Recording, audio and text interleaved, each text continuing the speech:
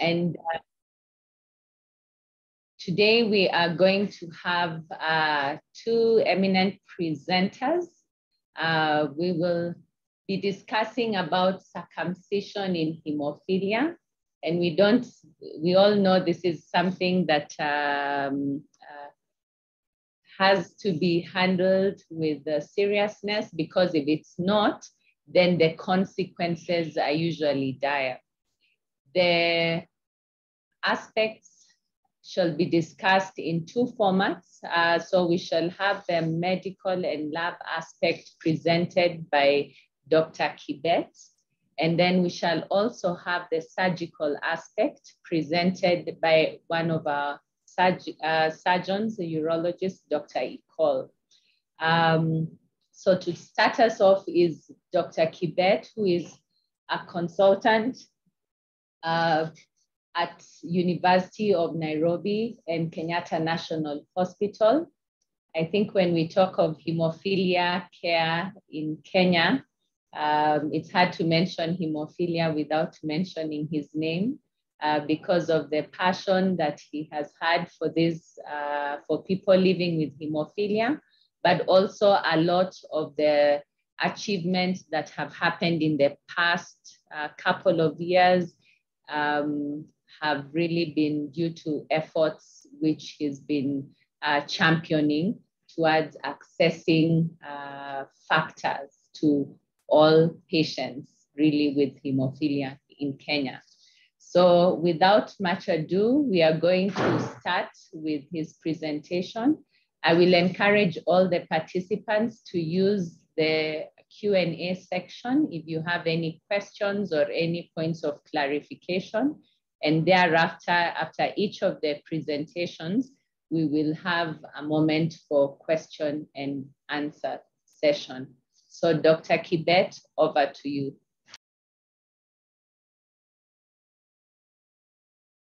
Yeah, thank you, Dr. Can I have my slides back? Yes, that will be done.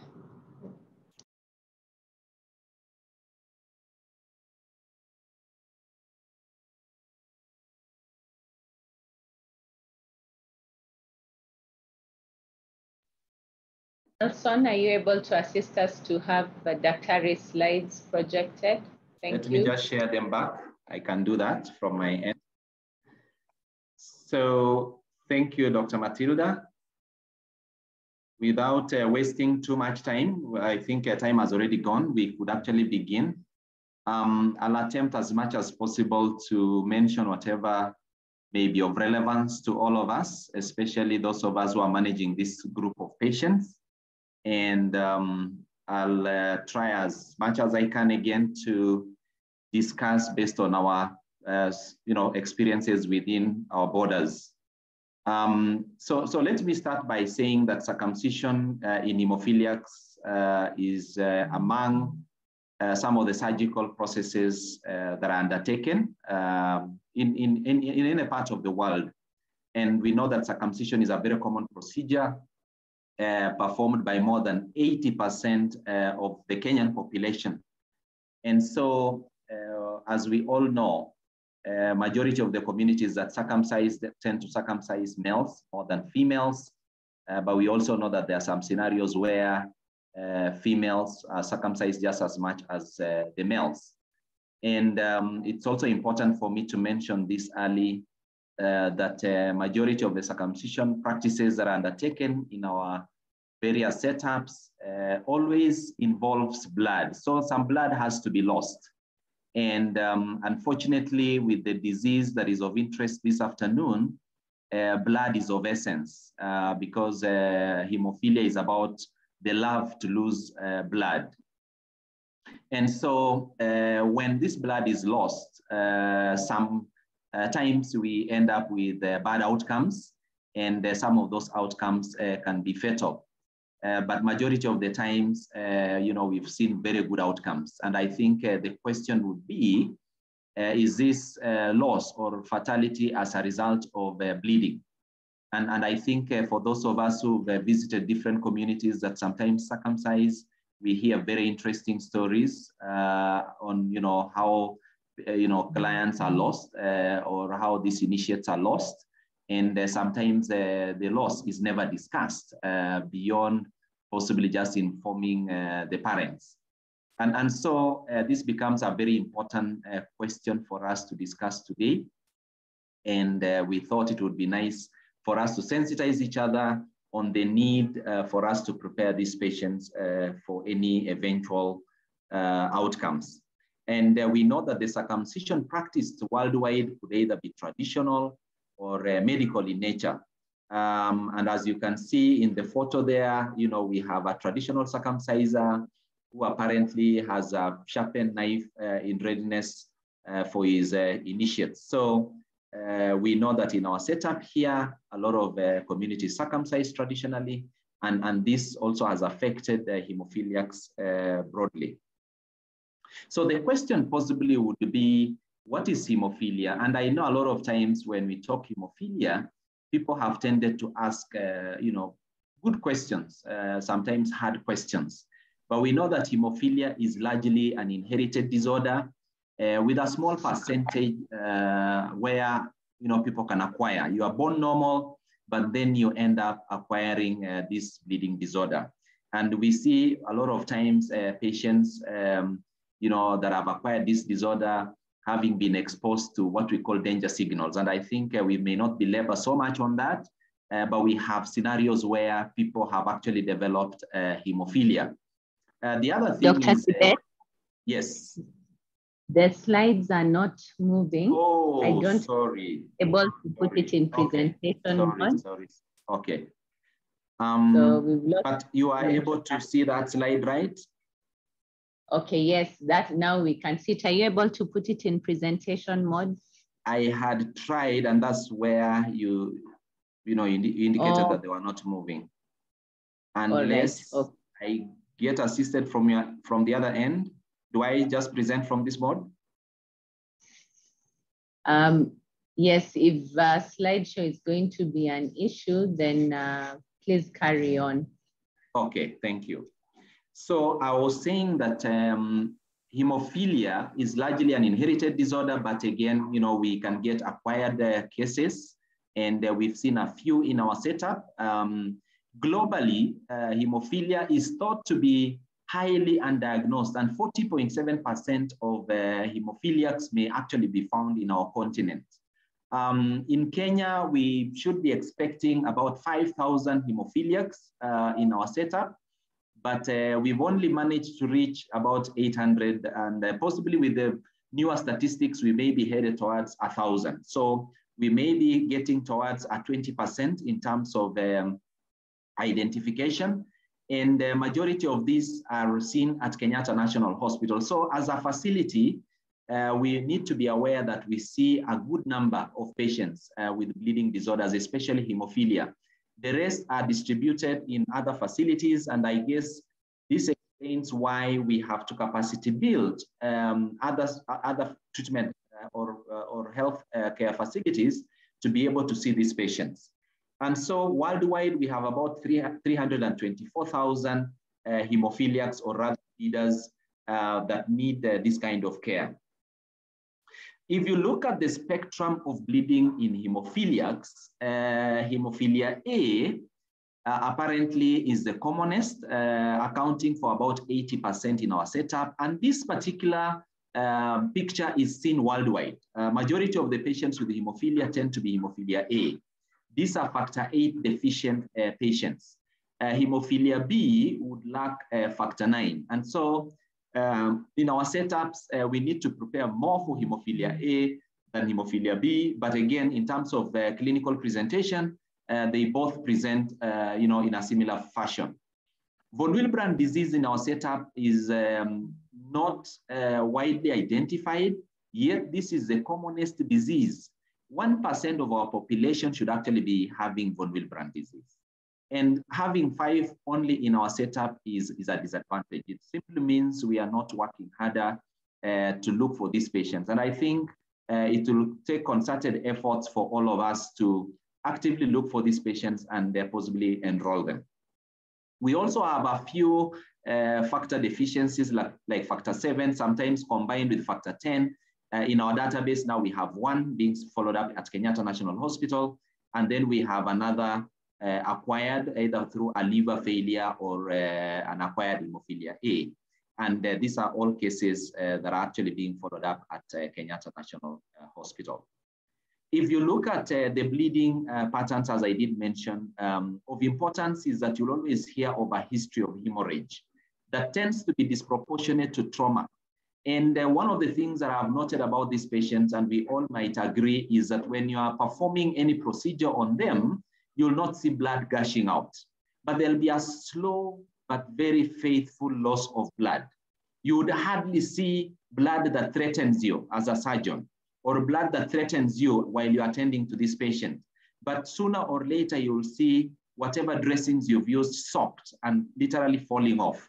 So the kind of hemorrhage is quite disproportionate and can be lying to the eye. So we have to be a little careful. And so the history of hemorrhage might be very critical, and sometimes you have to take a little more of time to identify these clients. The bleeding can be spontaneous, and the spontaneity of the bleed is not necessarily commensurate to the severity of the disease. We know that severe hemophiliacs have less than 1% of the factor within circulation, but it's not always true that these are the only groups that would have spontaneous bleeds versus those that may have induced bleeds. Majority of the times, you would tend to see the milder forms, manifesting during a surgical intervention or when they have some excess trauma, including possibly accidents that could potentially bring them to hospital. And so that family history becomes excessively important. The other thing that you would tend to see, though this has been demystified lately with a few cases that we've seen at KNH, is that the bleeds start as early as infancy. And so when you look at the history of a bleeder, you possibly may be having some bleeding sessions across their lives, right from infancy to their adulthood and subsequently in aging. The other day we had a 71 or thereabout a year old who presented with an intracranial bleed and apparently was a mild bleeder. And so this can actually stay for as long as, at an elderly stage when it manifests. And so we should be able to attend to these clients at whatever stage of presentation in our clinics or in our setups.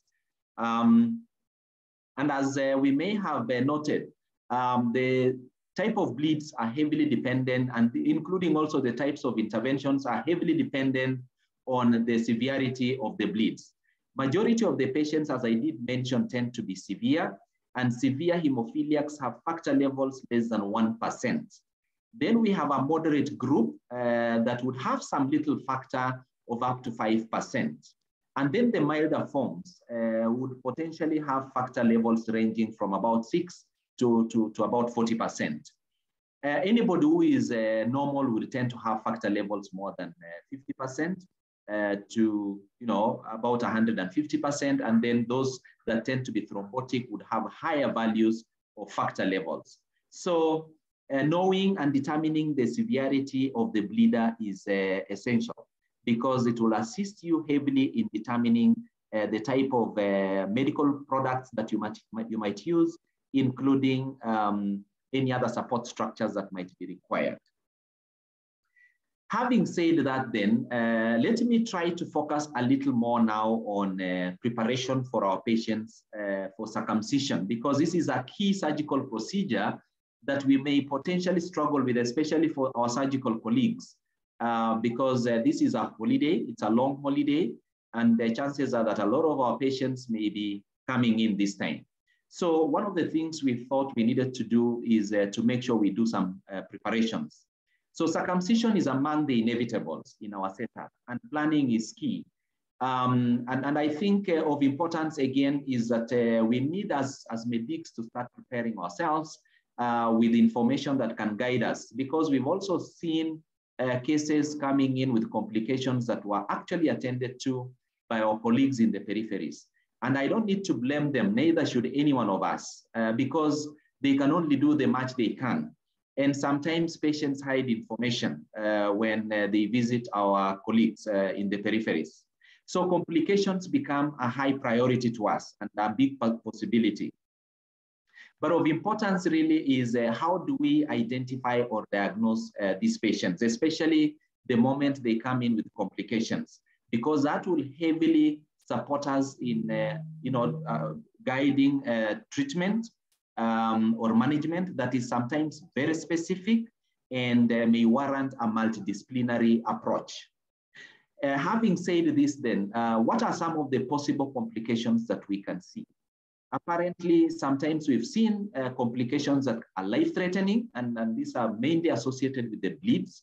Patients have lost too much blood to the extent that they come to us when they're in shock. The other one is we've seen a lot of misdiagnosed patients being taken to theater.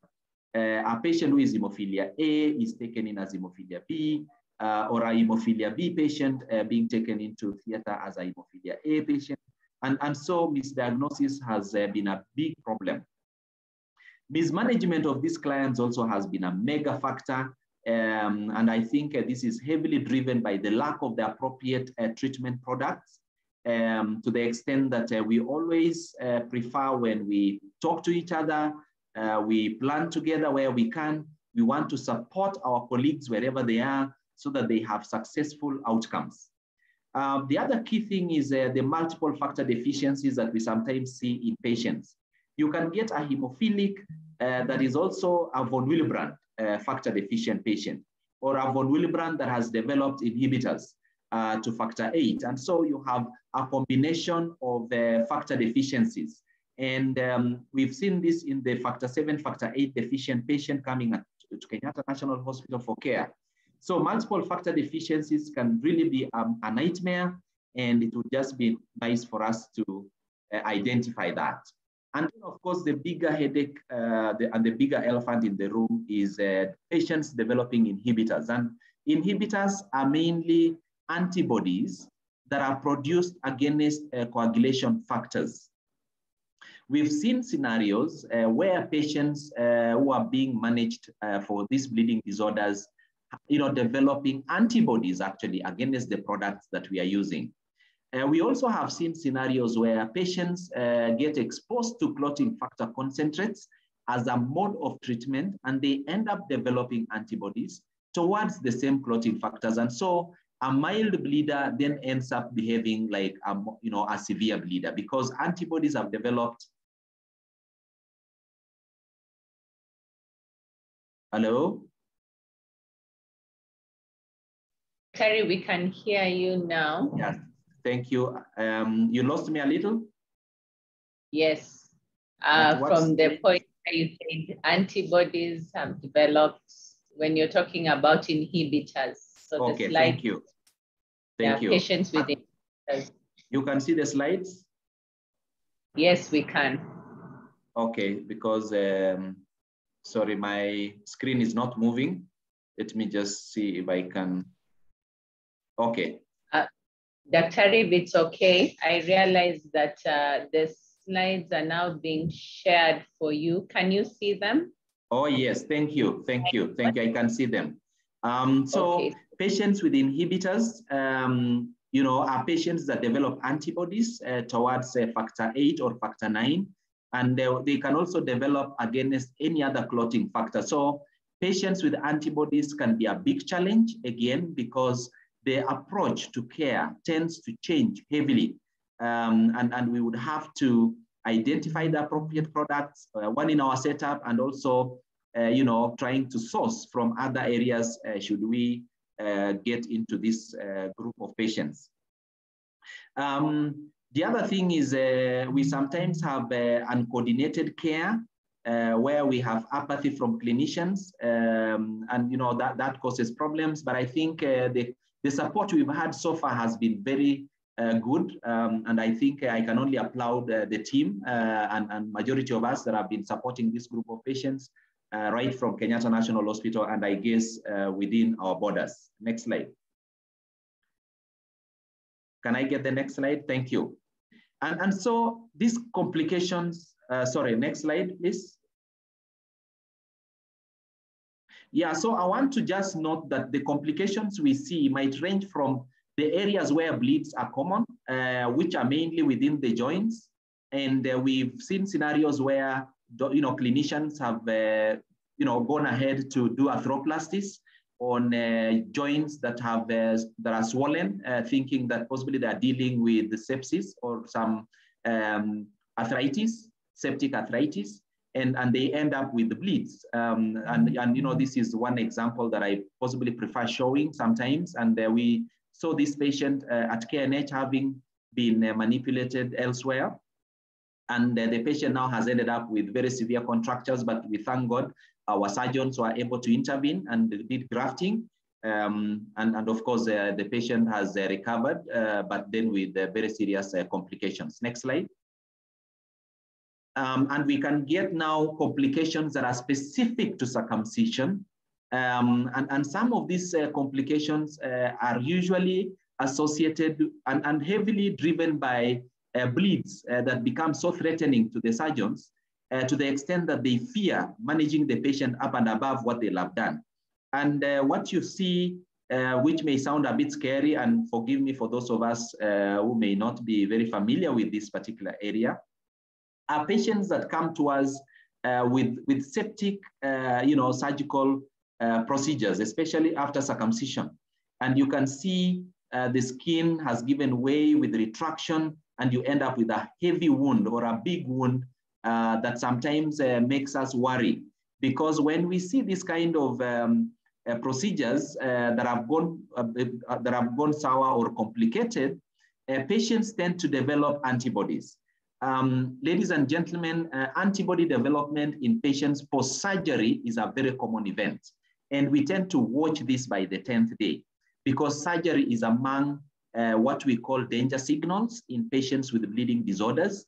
Other danger signals include, infections. And so if you have an infection on top of a surgical procedure, you basically double the risks of developing antibodies. And so even having a corrective procedure after this becomes a key problem because you may not even have adequate skin, especially if a portion of it has become gangrenous, to even correct or to try and then close the wound. So I think getting it right really is very important. And so, this particular patient was a referral from one of our peripheries. And again, I think this emphasizes the need for us to have this conversation. Next slide. So really the essence of us having this particular presentation is for you to appreciate what planned circumcision with factor concentrate ends up, giving. A very clean wound. On my left is a young boy who was nicely planned for this particular procedure. We had factor infused, and the boy healed pretty well compared to a patient who was seen out there without any factor being infused, ended up with a huge hematoma that gave way. But thank God we were able to attend to this patient with our colleagues, and we managed to have this corrected. And so the patient was able to go home. For the second patient, we ended up developing antibodies because of this exposure of the wound. And we still were able to get appropriate treatment products to support the patient. Next slide. So I think key at this particular point is for us then to discuss very quickly on the inevitables. And this is about circumcision. I know, vaccinations against COVID have also been a big discussion, and more so surgical procedures that these patients may have or may require, including any interventions after trauma. We've seen patients coming to the hospital either after trauma, they were involved in a road accident and they need some corrective procedure. And the reason why I'm bringing this on board is because we can actually combine some procedures in these patients. A patient who requires a surgical procedure who is a bleeder, coming, let's say, for a corrective procedure, who is uncircumcised and would like to be circumcised, can have these two coupled together. So we can do multiple procedures on these patients, including circumcision, when they come in for different procedures. Next slide. Next slide, please. So the approach for us at Kenyatta National Hospital, because I'll try to use what we are doing right now as a basis, as a foundation, as a baseline for us to possibly very quickly prepare our patients, especially for colleagues in the peripheries. One of the things we have been trying to do is to invite these bleeders into the clinic and review them 3 to 5 days before admission, so that then you can make an assessment of their clinical status and start preparing them even psychologically for this procedure. Of importance for me to mention is that this is not among the routine procedures that we do. So to support these patients, let us admit them as medical surgical procedures that warrant some medical intervention. Because when it comes to support in terms of finances by NHIF, if we don't indicate this as a medical requirement, then patients get distressed. The other reason why we bring them on board is because we want to prepare them by running the routine blood works. And of importance is for us to repeat a coagulation screen. Ladies and gentlemen, this has been a big problem in a lot of places. People have tended to rely on INR. INR will never identify a bleeder for you, especially a bleeder with hemophilia, because a lot of hemophiliacs have abnormalities affecting the intrinsic pathway where APTT is of importance. If you do INR alone, if you do PT INR, one of the things you will do is you'll have excluded a big chunk of hemophiliacs from being identified. And so routine coagulation screen for a full APTT and a PT would be more preferred.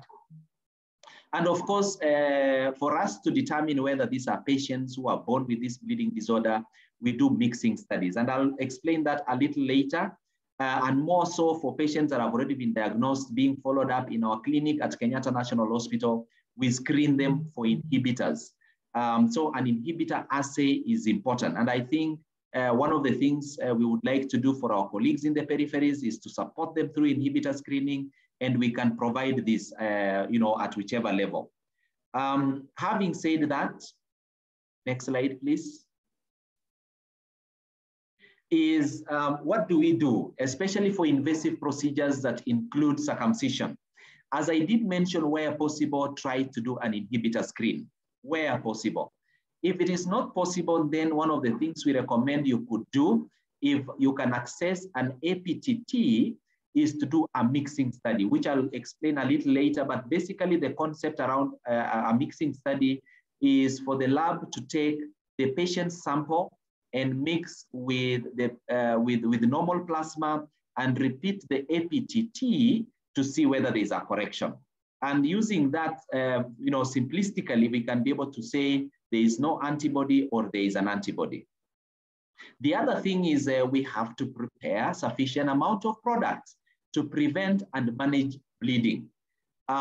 Previously in Kenyatta National Hospital, when we received patients that had complicated, we were spending up to a tune of 700,000 Kenya shillings worth of factor concentrates. Now, those are enormous amounts of factors, and we can avoid spending these amounts of factors. And I think with this new exercise that we are undertaking, we shall be able to conclusively and fairly advise all of us on the amount of factor that we can use for a routine case coming into our centers. We also have to assess these people or these patients for a pre-procedure and potentially do a rehabilitation plan and a recovery plan. Ladies and gentlemen, these are not routine patients, as I did mention, and so their hospital stay tends to be a little longer. One of the observations we've had through some pilot programs, circumcision programs at KNH, is that these patients can stay in the ward, especially for adults, between 7 to 10 days. I think the shortest has been about 5 days. But for children, for the pediatric population, they can stay for between 10 to 14 days, sometimes even up to 3 weeks. So these are patients that we have to prepare and figure out how to rehabilitate in case of any complications. And then the other thing, obviously, is it's always good to have a protocol that you follow when you are preparing these patients. Whether vaccinations are necessary or unnecessary, it may be debatable. But again, these are patients that should be treated like any other patient we see in our surgical setups. Next slide. So we plan to circumcise, as I did mention, about 100 plus patients that have been registered this year. And, this procedure should be performed by experienced colleagues. I think right now we have split our procedures between the pediatricians, the pediatric surgeons, and the adult surgeons. And one of the things that we are doing is we do a preliminary factor dose, that we give. And the intention really is to give, to cover these patients between 80 to 100%. Just for the sake of this discussion, for you to cover appropriately these patients, we prefer that you do 80% cover, but we can also come down to 60%. And in terms of dosing, the dosages vary based on the type of factor concentrates that we give, and the durations or the frequencies are also determined by the type of factor concentrates that we give. Majority of the times, we have been using what we call extended half-life factor concentrates that can stay in the body for at least 4 days, but this does not dictate the frequency of dosing. For us to be safe, we have tended to give factor concentrates on a daily basis and possibly scatter gradually as we assess the wounds. For factor 8, for us to cover 80%, we do 40 international units per kg, because 1 international unit of factor 8 increases your factor concentration level by 2%.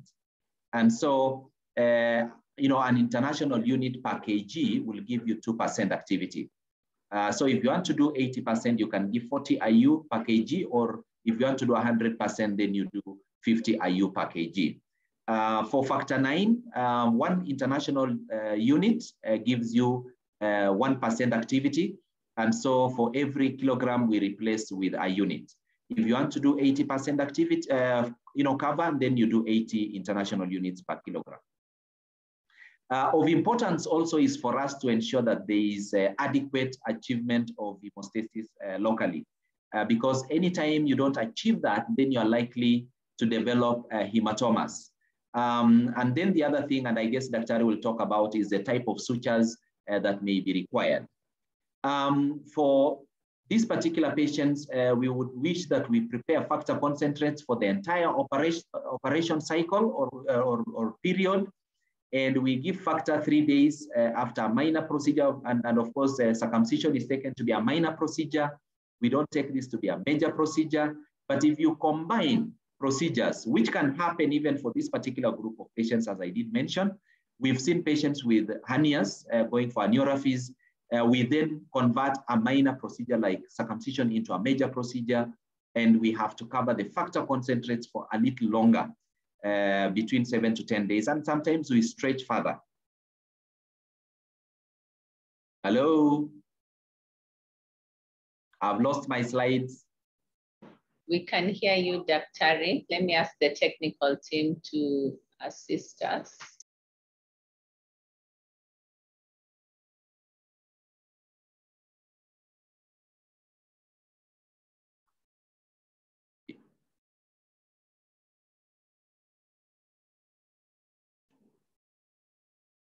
Matilda, is someone sharing the slides, or I try? We are trying to rectify this. Just 1 minute. Maybe as we wait for this to be addressed, there was a question about why circumcision at all, as it should be contraindicated for this patient group. Maybe you can comment on that as we try and fix the slides. Thank you. Okay, thank you, Dr. So yes, I guess the easier route to follow is to make this a contraindication. But we all know that circumcision to some communities is a must-have, and we have to prepare ourselves as clinicians, to support this group of patients. And if you look at different cultures, for the Muslims, for example, they circumcise quite early, while other communities would tend to wait a little longer. And so I think it is just good that if we have the facilities and we have the opportunity to give these people a life to live, then I think it would be better that we prepare ourselves to circumcise them where appropriate. We've seen a 63-year-old seeking circumcision, and that tells you what sometimes happens. And we also know that there can be a lot of pressure within our communities to have circumcision done. So I think the safer thing at this point for us to do is possibly to prepare them and give them a safe procedure rather than wait for people to mess them up out there. I hope that helps. Thanks, Dr. Can you see the slides? Yes, I can see the slides. So I can proceed if that is okay. Yes, yes, please. Thank you. So the other thing is we need to monitor these patients after surgery for inhibitors, and this is done at a frequency of 4 to 12 weeks after the procedure. And the reason why we do this, as I did mention, is our observation in our setup is that by the 10th day, patients that develop inhibitors can easily come up with these antibodies. And so when you infuse factor concentrates, they can actually, if they are to bleed, they will continue bleeding. And that can be a good sign of inhibitor development when you give factor and they are not responding. I'll leave the anesthetic aspect to our colleagues to talk about, but we don't recommend spinal anesthesia because these patients can have intrathecal bleeds. Next slide. So I want to then shift gears and very quickly talk about inhibitors. And one of the key products that we are currently using, and I'll not belabor so much to talk about this particular product, it's called Emilibra, or a monoclonal called Emicizumab, which is actually available in our setup. We shall not use it. We shall not recommend it at this particular point for circumcision, but it is a monoclonal antibody that is newly in the market. It's very costly. It's almost $1 million shillings per infusion. So we are only recommending this for patients that have antibodies and or intracranial bleeds that may be severe or life-threatening and warrants us to intervene. We have about 60 patients now in country that are benefiting from this particular product. Majority of the patients with inhibitors are supported through a product called FABA. FABA stands for factor VIII inhibitor bypassing agent. And we don't combine these products anytime we have patients with inhibitors. So I am passing this message up front so that then when we get patients and we have the privilege to use this product, please be aware that you don't combine both. We can only use one or the other. Next slide, for the sake of time. The other issue is this is the algorithm that we tend to follow when we are managing patients with inhibitors, and I don't want to belabor on this because I'll talk about inhibitors shortly. Next slide. So I want to shift gears very quickly and very briefly to talk about the role of the lab, especially for those of us who are supporting these patients. Majority of the times, we do the routine coagulation assays so that we can determine the factor that is missing. But then we can also go further and determine the amount of factor that is missing in these patients. But I think overall, for some of these factors that are missing, we prefer that we do mixing assays. And the mixing assays are very easy to set up. I think for majority of the sites, we've developed this capacity, both at Kenyatta National Hospital and in other places. And of importance really for us is to do at a bare minimum a PT and an APTT, so that then you can determine where the abnormality truly lies.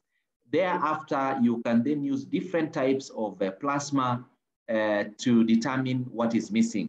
And this type of plasma is said to be factor deficient plasma. And we use this to identify abnormalities that may be associated with the bleeds.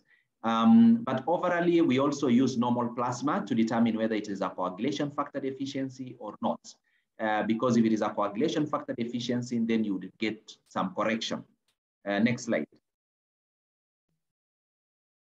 When it comes to factor assays, as I did mention, this is very important because the amount of factor in circulation enables us to determine and plan for the amount of factors that we shall use and the approach to care. Mild bleeders can actually be circumcised with almost no factor concentrate. And I've seen scenarios where patients with mild forms being circumcised under tranexamic acid or with little fresh frozen plasma. So factor assays are a key component anytime we are preparing these patients for surgery. And the results for the factor assays will be expressed as a percentage of the normal plasma. And so classifying your patient using factor assays is easy, and we prefer that anytime you are preparing these patients, try to determine their factor assays. Next slide. So the normal levels are between 50 and 150. As I did mention, don't change the slide because this will be the next. Don't change the slide. Move to the next slide. Thank you. Next slide, please. Yeah, so the thing is how to suspect an inhibitor, as I did mention, is that the bleeding tends to continue. You are unable to control a bleed on time with the usual dose of factor. The second thing is when you try to do your mixing studies, you do not end up with a correction. And that is an easier way of telling whether someone has an inhibitor. And as I did mention, persons with hemophilia A, especially the mild type, tend to develop inhibitors more than the moderate or the milder forms. And you can also sometimes get factor inhibitors developing based on families. Just for information purposes, again, we've seen a lot of inhibitor patients coming from the side of some regions in this country, let me not mention, so that then we don't start classifying clients. And then, of course, race. It is heavily said that the Black race tends to have more inhibitors than any other races. But I guess this is because we've not really heavily studied our clients, and that might be an opportunity for us to see what the behavior looks like. Next slide. I'll not belabor on this next slide because these are just mixing studies where we take normal plasma and abnormal plasma and see whether there's a correction. I think of importance for me, and I'll just mention this next slide, try to move to the next slide, is for us to be able to test patients for inhibitors. We have different assays that we can use. The Bethesda assay is the commonest in our setup.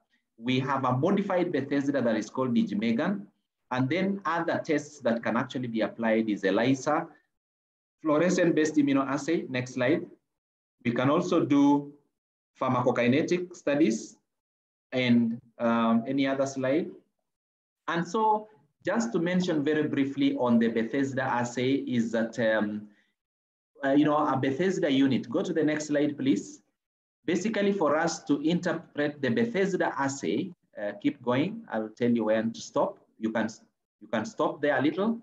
So for us to be able to use this particular assay, which is available within our setup, it's actually available in Kenya, just to communicate this, is that when a patient develops an antibody, the intention is for us to determine the amount of antibody within an amount of blood or plasma that assists us to decide whether we shall manage this patient or not.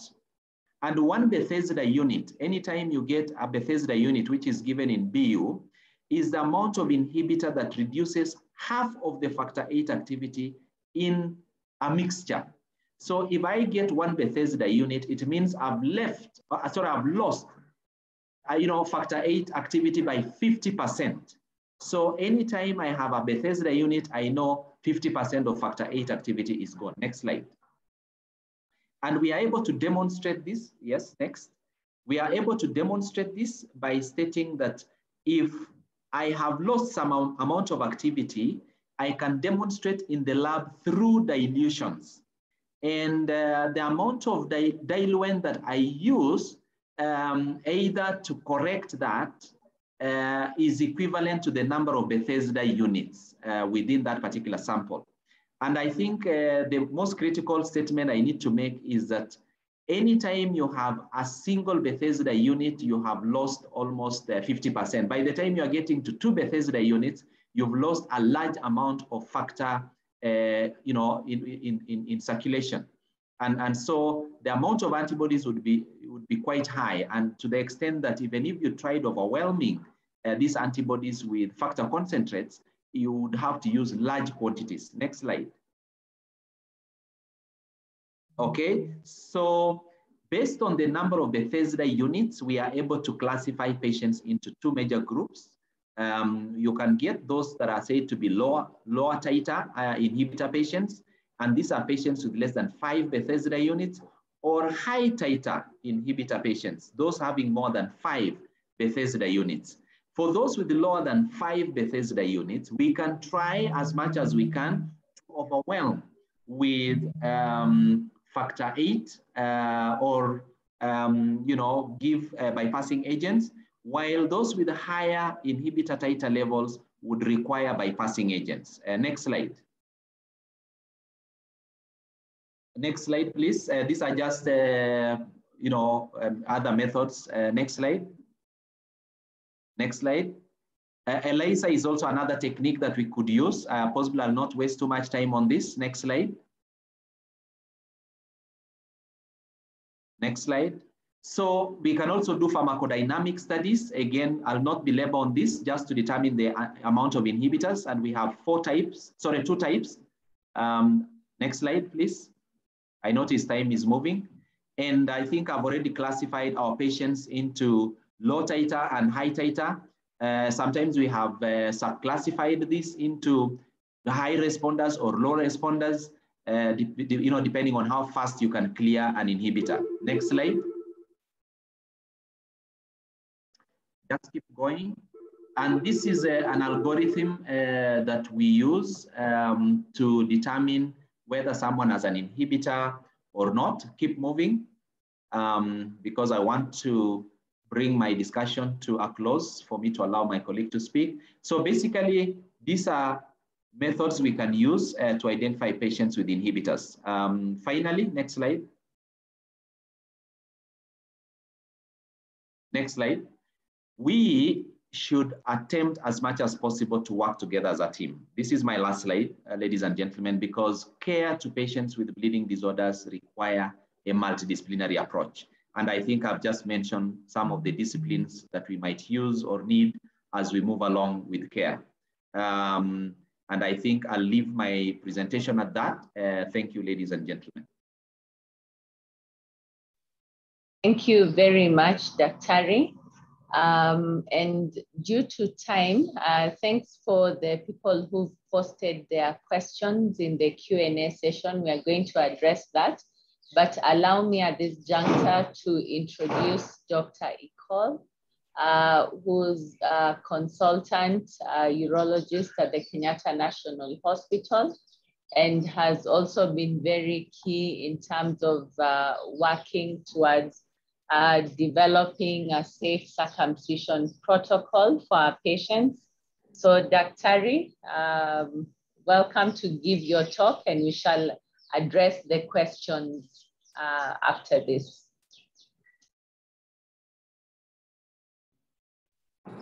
We can see your slide. Yes. Thank you. I hope you can hear me. Yes, we can, Dr. Karibu. Okay, I also have the freeze problem. Okay, good. So I'm going to speak about the surgical aspects of male circumcision. As an introduction, basically circumcision is a surgical removal of the foreskin.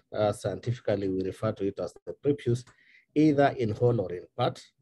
You will find that those who have examined male genitals will find in some situations you have people who look like they are partially circumcised. It's good to note that It is the commonest surgical procedure which is performed in males, and indeed in some communities, routine circumcision is practiced basically for religious or cultural grounds. Historically, circumcision started 15,000 years ago, which is a long time ago, and this was mainly for religious and ritualistic purposes. However, it was only medicalized in the 19th century. Globally, around 33% or a third of the male population is circumcised. The rates of circumcision vary in different communities. You'll find in the United States, around 70% of the male population is circumcised, while in Britain, only 6%. Back home, we find in Nigeria and Kenya having around the same rates, around 84 to 87%. It is good to note that there are actually very rare medical indications for circumcision, both in prepubertal boys and males. However, there are relative indications for circumcision, but the evidence does not suggest that there is much benefit for circumcision. And that's how come the question which was earlier posted on the chat box, is it necessary to circumcise? There is still controversy on the health risks of preserving an intact foreskin because there is lack of proper evidence or clear randomized trials to indicate the clear advantage of circumcision. It is good to note also that there are a number of complications associated with circumcision, which have been very well documented. Looking at some of the medical reasons for circumcision, there's a landmark observational study which showed that there is a lower prevalence rate of HIV in sub-Saharan Africa among populations that have a high circumcision rate versus those that have a lower circumcision rate. In Kenya, for example, we have a high circumcision rate of above 80%, and our prevalence of HIV is only around 6.1. And if you look at the other countries in sub-Saharan Africa, it hovers around between 1 and 10% HIV prevalence. If you look at other countries in sub-Saharan Africa where the where the circumcision rate is less than 20%, you see there is a high HIV prevalence rate, which you're looking at above 20%. The same is not replicated in, if you look at Southeast Asia, also you'll find the HIV prevalence is much lower in patients who have, or in countries where the circumcision rate is high. So basically telling us that circumcision offers some protection with regard to HIV. Important for us when we are dealing with circumcision is to understand the anatomy of the penis and the foreskin. We all remember the urethra, the glands, and the prepuce. The idea is to excise the prepuce. It is good to note that in younger boys, we have physiological preputial adhesions. So you'll find that the foreskin is attached to the glands. So while circumcising these younger boys, then one has to separate or release this adhesion so that the prepuce is separate from the glands. As people get older, then you get these preputial adhesions getting lost naturally. What, therefore, are the benefits of circumcision? It is argued that it is easier to keep the penis clean in a circumcised rather than a non-circumcised individual. It is reported that there is a reduced risk of urinary tract infection in childhood in boys who are circumcised. Circumcision prevents inflammation of the glands and the foreskin, and also definitely prevents paraphimosis in the young boys, because it's not uncommon to find younger boys retracting the foreskin as they play, and sometimes this gets stuck and doesn't go back. There is also reported reduced risk of some sexually transmitted infections. We have already shown that this evidence shows that there is reduced risk of HIV transmission in circumcised males. And then neonatal circumcision or childhood circumcision, it has been shown in persons who practice in areas where childhood circumcision is practiced, there's a reduced risk of penile cancer. And now there's emerging evidence that there is a reduced risk of cervical cancer in female partners to those who are circumcised. So much for the benefits. What are the risks? Like all surgical procedures, there is pain. For our purposes today, bleeding is one of the other risks we encounter, and indeed hematoma formation, as alluded to earlier.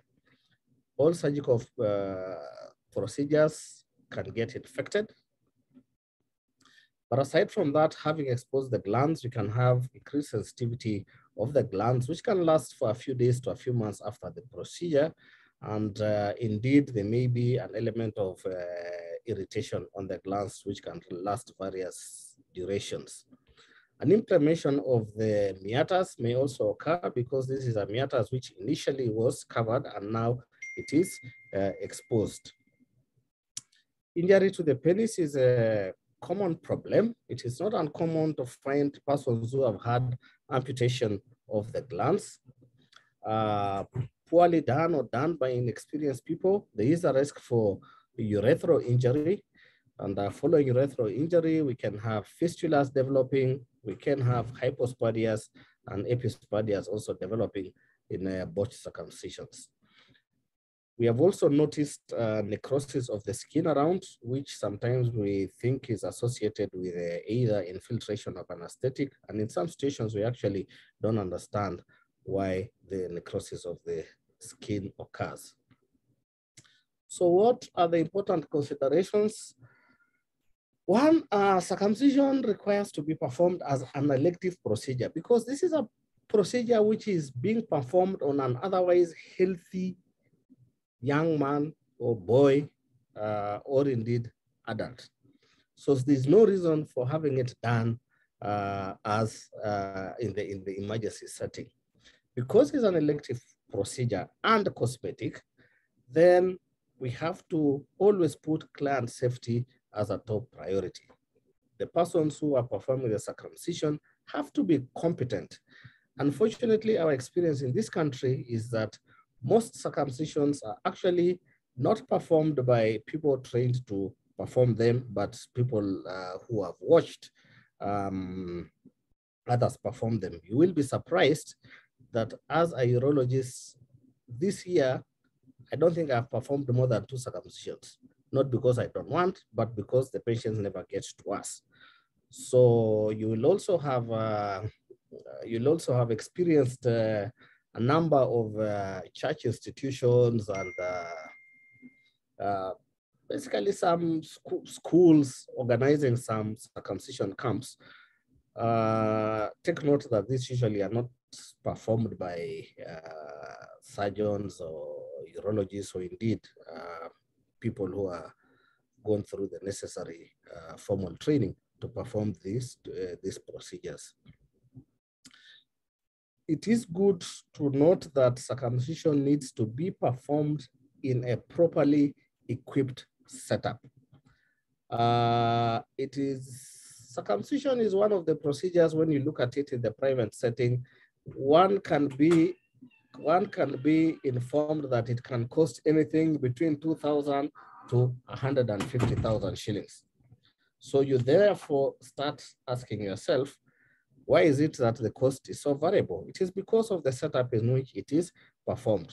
Those who will offer a very low cost for circumcision are probably performing them in their houses and using materials that are basically not very proper for the procedure. So in such circumstances, therefore, they will not have a sterile environment and indeed making it difficult to prevent infection. It is safer to perform circumcisions in theater where you have control of where you ensure sterility, good lighting, and you can prevent any infections. it is also good to always have a trained assistant with one, because it reduces the chance of contamination around there, and indeed reduces the stress on retracting the penis from side to side. Many people treat circumcision as a very minor procedure, but I would like to emphasize that circumcision is not as minor as many people want to think about. When you look at safety, it is good to always, like all other surgical procedures, to use the WHO safety surgery checklist. This ensures that on table we will have a person who is well prepared for surgery.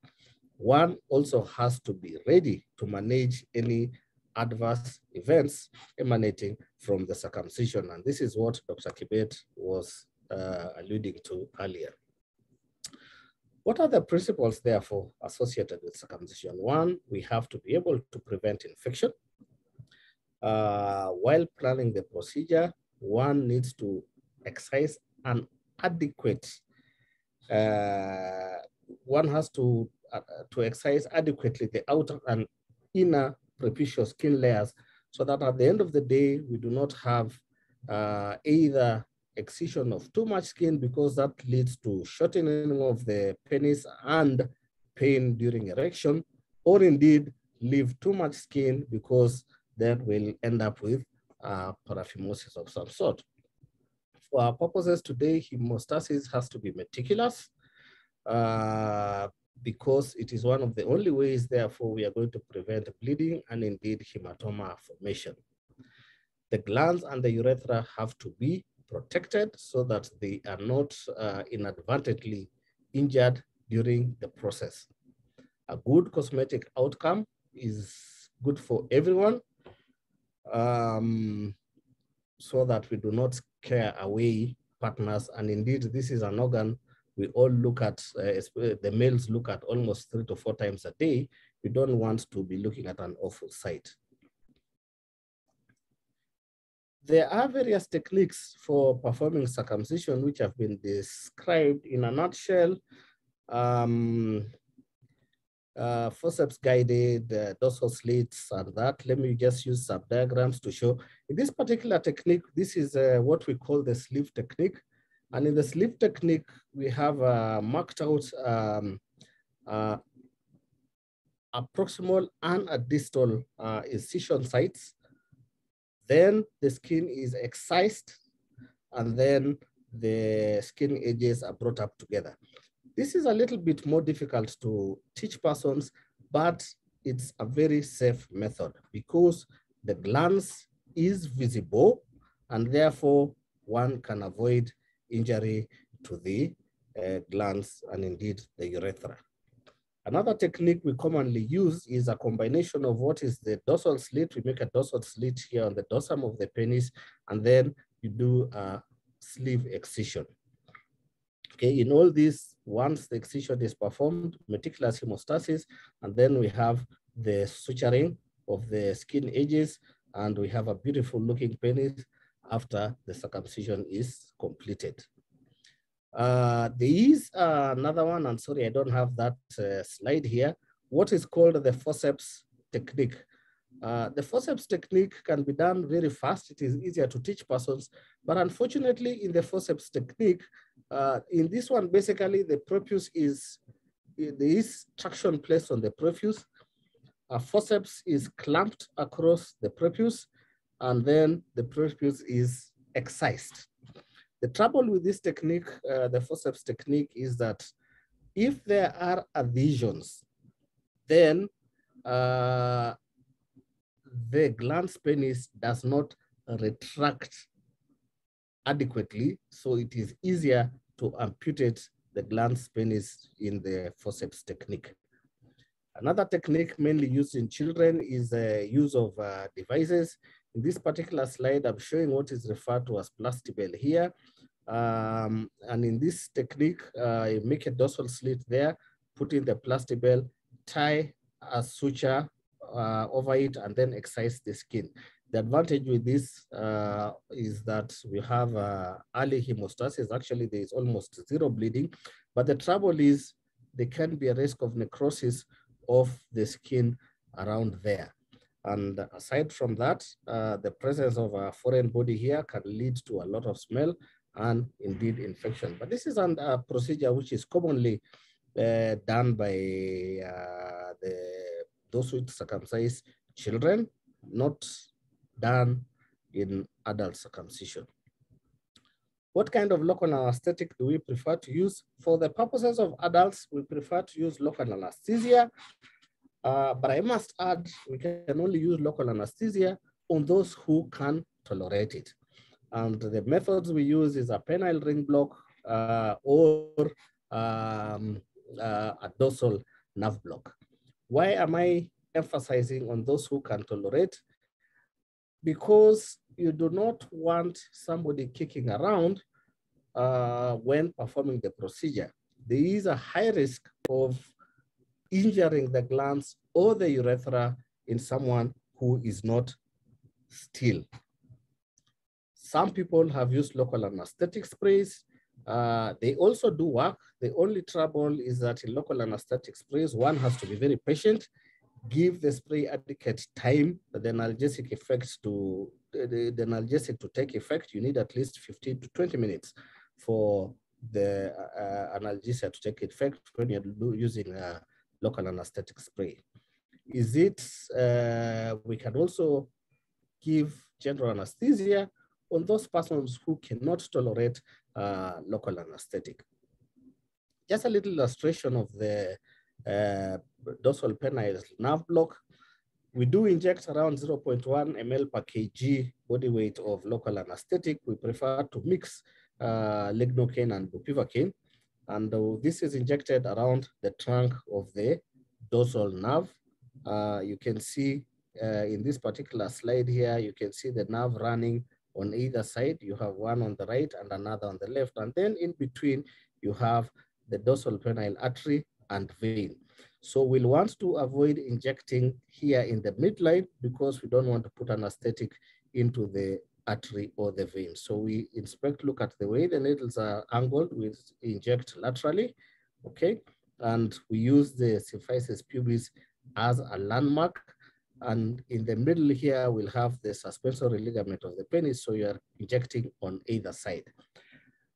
A well-administered dorsal penile block is adequate to anesthetize the penis for the purposes of circumcision.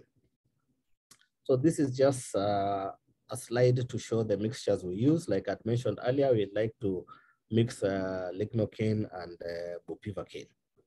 So in conclusion, therefore, what are we saying? We are saying that surgical male circumcision is a cosmetic procedure and therefore should be elective, best done under local anesthesia in those who can tolerate. However, you can use general anesthesia in those who cannot tolerate. While using local anesthesia, we'll prefer the dorsal nerve block. And if that is not, if one is not competent with performing a nerve block, then one can do a ring block, which is basically an infiltration of local anesthetic around the base of the penis. We prefer to use the sleeve method in our setup. And indeed, I personally prefer combining the dorsal slit and sleeve method because it allows me to visualize all the structures. I always perform mine with an assistant because it allows me to have better control of the procedure. I mentioned earlier about the forceps method and why it should be avoided in the younger male or in boys in particular. Gentle and accurate tissue handling reduces tissue trauma and its consequences, which are infection and hematoma. We need to have good hemostasis, and for our purposes, we use vessel ligation or accurate diathermy, preferably bipolar as opposed to monopolar diathermy, so that the current is concentrated on what one wants to coagulate. We must always aim to achieve a good cosmetic outcome, and this is best achieved by suturing the cut edges. I prefer to use interrupted as opposed to continue as suture line because it gives me better cosmetic results. Thank you very much. Very much, Dr. Ecole. And I can see that there are many questions. And I'll start with a comment that was given by one of the attendees saying that, let's see, I think that was in the chat box. Thank you, Dr. Ecole. Surgical male circumcision is hardly taught in medical schools or even internship centers, a basic procedure that is not given the attention that it deserves. Maybe you can speak on that as I pick out some of the other questions on the surgical aspect that you have touched on. Thank you very much for the comment. It is true. I have a personal experience. I actually was not taught both in undergraduate and postgraduate. It's one of those procedures you are left to read about, see people doing it, and I think mainly because there are a lot of competing pathologies one has to deal with in the surgical disciplines. And so circumcision was basically relegated. I can tell you for free that as a young medical officer, when I came back to the city, one of the big hospitals, I was shocked to find a circumcision being performed by a specialist surgeon. I'd never seen this in my life. But anyway, that is because of, our practices. But it is good to note that circumcision needs to be performed by highly qualified individuals.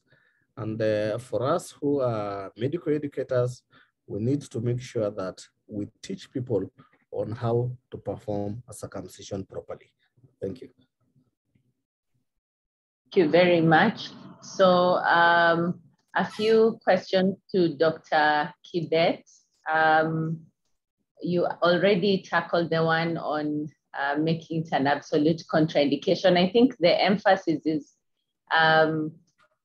recognizing that we live in a society where there are both cultural and religious expectations. And as Dr. Kibet mentioned, it's very interesting what you observe in the clinic, that the pressure actually comes from the patients themselves wanting to, feel like a man because this is a rite of passage. So Dr. Kibet, there's a couple of questions which maybe you can clarify on. One, when preparing for circumcision, clarify if we routinely give concentrate. And then secondly, what blood products are preferred in hemophilia? And I think this is in response to a comment that's been raised by Dr. Chege from KNBTS. Thank you for attending. And she says, good session. If blood banks are roped in early, especially for elective procedures, FFPs, cryo whole blood can be availed and prepared even as the hemophilia patients can await to receive factor concentrates. So maybe Dr. Kibet, you can speak to that because we have many participants here who are from other institutions apart from KNH and may not have access to factor. What is the current position? What do we advise? Yeah, so thank you. I've actually been trying to respond to some of the questions online. But what Dr. Chege has asked is very important. So first of all, if you get a bleeder and you're not sure about the diagnosis, our recommendation is you give fresh frozen plasma, because the assumption is that if the patient is missing a coagulation factor and you don't know which of the coagulation factors are missing, we give FFP. Once you've confirmed and determined the type of bleeding, let's assume it's hemophilia A, then we would recommend that you give cryoprecipitate, and you also recommend the use of tranexamic acid. The only contraindication there is when there's hematuria. So tranexamic acid can be given, especially out there, together with the cryoprecipitate, or FFP. The other thing is it always a must that you use factor concentrates? Where you can have, you can get some factor concentrates, the preference is use factor concentrates, because you use small amounts, you have less exposure to unnecessary, reactions, and you can contain bleeds much better. I don't know if that helps. Thank you very much. That helps. And there's one question I'd like you to respond to before I address a few to Dr. Ecole. Haemophilia, Jehovah's Witness, and their management in case of excessive blood loss. So we have an anonymous attendee asking. So how we can support the Jehovah's Witness? I know they don't, believe in blood products or blood, I think, in general, but we can use other regimens, and I think we've talked about other products that can be used. Depending on the type, again, we can actually use commercial products. I know I've not encountered a Jehovah's Witness myself this far, but we would tend to avoid use of blood, blood components, as we all know, cryos or FFP, but then we can use concentrates and other medical products to support the patients. All right, thank you very much, Dr. Ecole. There's a question, let me just see if I can get it. So there are a couple of questions on dressing. One is about, please comment on neonatal circumcision, and do we dress the site post-op? Another similar question is on, sorry, I'm just trying to get, can a long time healed circumcision be revised to fashion a ventral skin tag in an adult? And then lastly, to comment on the use of lignocaine with adrenaline in circumcision. Okay, thank you very much. Yeah, thank you very much. I think I'll start with the last one. Lignocaine, no, adrenaline, using adrenaline with circumcision. I mean, why would one want to use adrenaline? Because I don't think it offers any advantage when performing the procedure. However, I think it's good to understand the principles of the use of medications. And indeed, one of the things that is commonly taught in undergraduate or elementary medical schools is that one needs to avoid injecting a vasoconstrictive chemical on an end organ. In this case, the end organs would be the finger. For our purposes today, the penis will treat it as an end organ. So once you inject adrenaline, then of course, there is the risk of having necrosis distal to your site of injection. So for our purposes, I would like to advise that at all costs, avoid injecting adrenaline. If you have an issue of poor control of hemorrhage, basically application of pressure, wrapping your hand around the penis would work well. It would give you, it would be safer than injecting any vasoconstrictors. The other one was, do you dress or shouldn't you dress? People practice different things. Personally, I prefer not to dress for the simple reason that on the ventral aspect, when the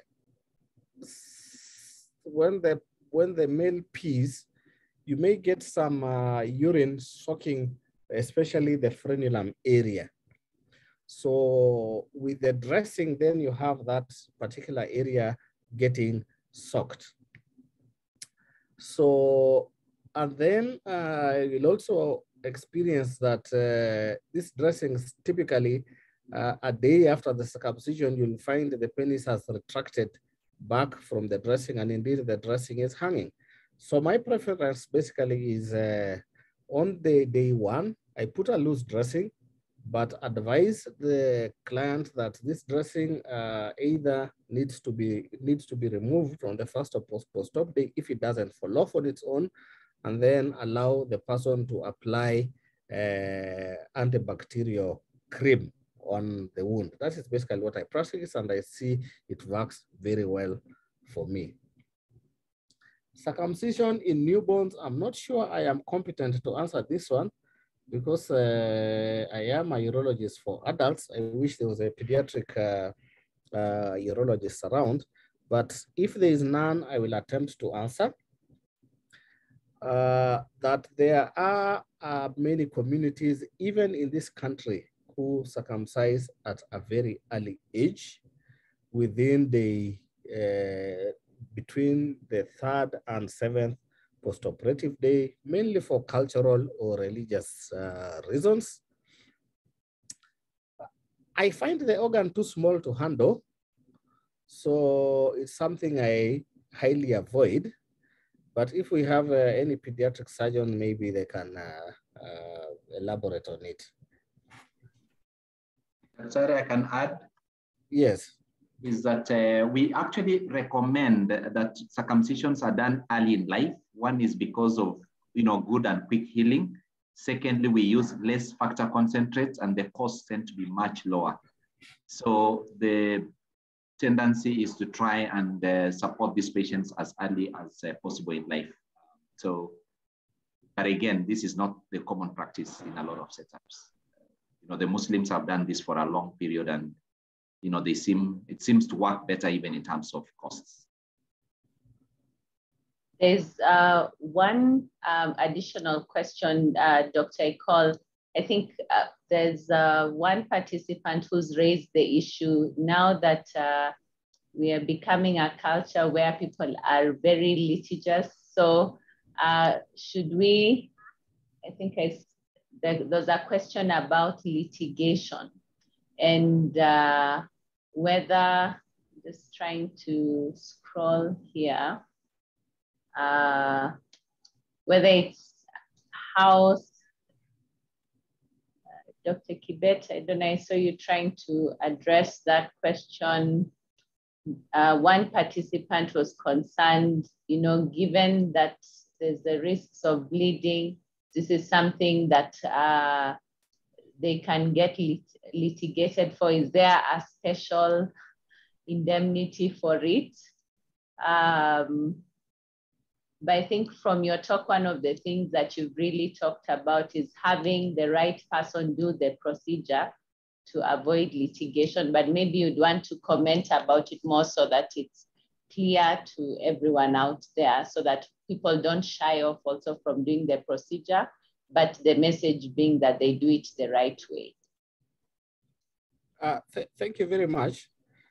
For all medical procedures, we do take a consent.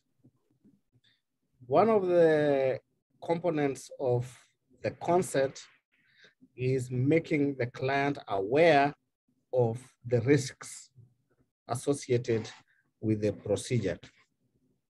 So in this particular scenario,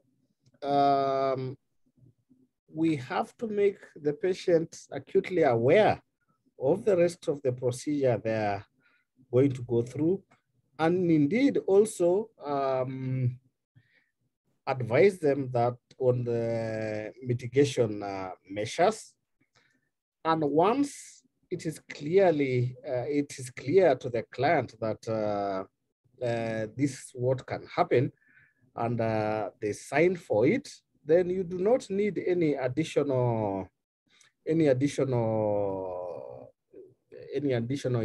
cover to perform the procedure, because it's basically a procedure like any other. But one has to have proper documentation that they have actually discussed all those points with the client, so that at the end of the day, you know that the client has freely consented to what they know. Thank you. Thank you very much. Dr. Kibet, do you have any parting comments, even as we come to the close of this session? And I want to thank the participants who've been very active on the chat section, putting out their comments and appreciating both of the presenters for a wonderful talk, a very enlightening presentation. So Dr. Kibet, last comments, and then I'll give it to Dr. Ecole for final comments as well. Yeah, thank you, Dr. Thank you to all our participants. I think what I can say is we should not fear bleeders. As a profession, we should be able to confront this disorder. And if we all plan well, it will be easier for us to have good time because I know our surgeons have suffered out there, especially due to lack of support. I think through Kenyatta National Hospital, we can be able to support our colleagues wherever they are, either with diagnosis or preparations of these patients, including follow-ups post-surgery.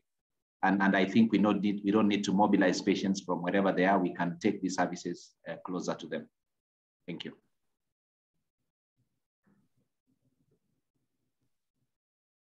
Dr. Ecole. Thank you very much. Shot. Yeah, thank you very much, all participants. Circumcision is not as minor as we want to treat it. Circumcision requires to be performed by those who are skilled in doing it. We should not shy away from learning the right skills to perform a proper circumcision. Let us not shy away from performing the procedure of circumcision in an appropriate environment and avoid performing circumcisions on sitting room sofas or beds in the bedroom. Let us perform it in a proper setup. Aside from that, the multidisciplinary approach towards circumcision is something which we really would like to encourage so that our clients actually get the best out of what we can offer. Thank you. Thank you very much. And I think that is a very appropriate way to end today's session, remembering that we do not work in isolation, we work as a team. In one of the questions, there was an question about the role of the nursing team. They are very key in this, and they did a wonderful presentation yesterday. So the emphasis being, let us support these patients well. It can be planned, it's not an emergency. Let us do it safely, let us do it rightly, and let's remember the team effort towards making this a safe process so that patients do not have complications. Thank you very much. Thanks for your participation and thanks for your time. Goodbye to all.